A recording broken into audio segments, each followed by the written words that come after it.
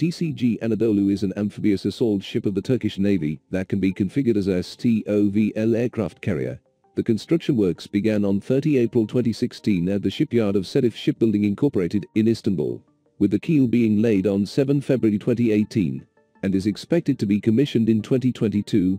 The vessel is intended to meet the various needs and requirements of the Turkish Armed Forces, such as sustaining long-endurance, long-distance military combat or humanitarian relief operations, while acting as a command center and flagship for the Turkish Navy.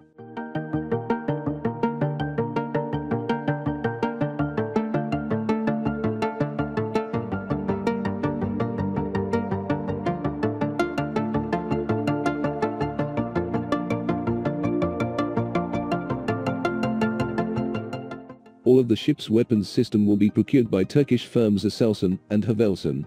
The ship will feature a Turkish combat management system, namely the GENESIS-ADVENT, which will be integrated by Aselsan and Havelsan.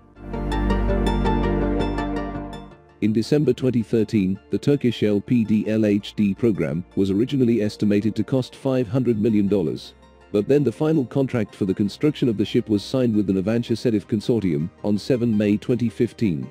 With the estimated cost of the ship, according to the final specifications, was declared as $1 billion in 2015.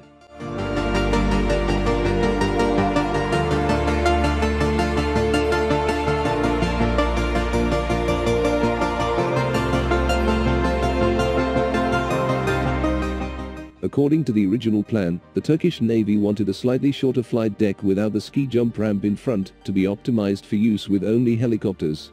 However, the Turkish Navy later changed its plan and opted for a fully equipped flight deck with a ski jump ramp in front, after deciding to purchase F-35B STOVL aircraft.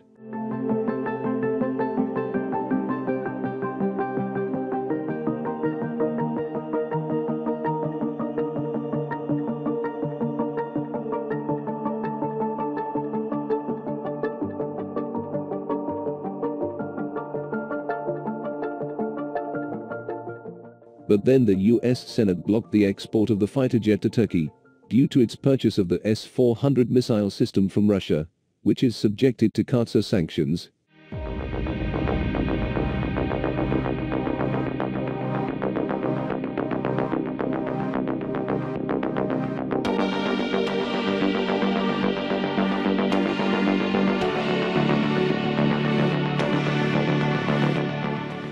In the short term, the Turkish Navy will operate domestically produced UKIV, such as the Bayraktar TB3.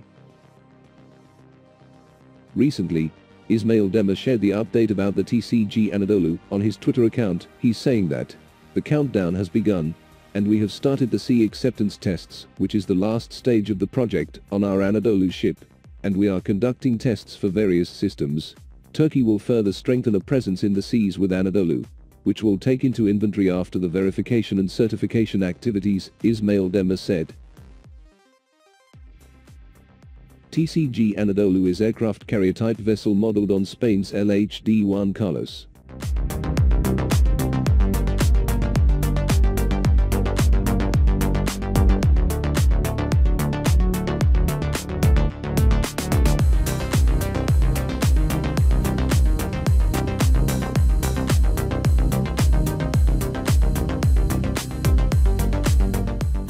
The vessel is set to be equipped with various domestic systems.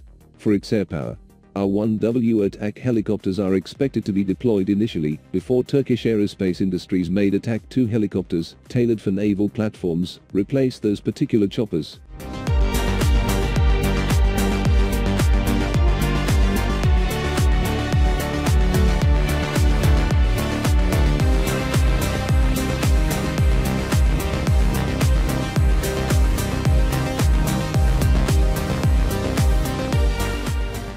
For land platforms, one of the domestic products that come to the fore is the amphibious assault vehicle, the Zaha, developed by the FNSS. The 21 personnel capacity Zaha Marine Assault Vehicle was designed to facilitate the rapid movement of naval troops to mission locations and allow Marines to reach shorelines in the shortest time possible to tackle enemy threats. That it is currently in the testing process. The vehicle is set to operate like an armored combat vehicle when on land, offering ballistic and mine protection.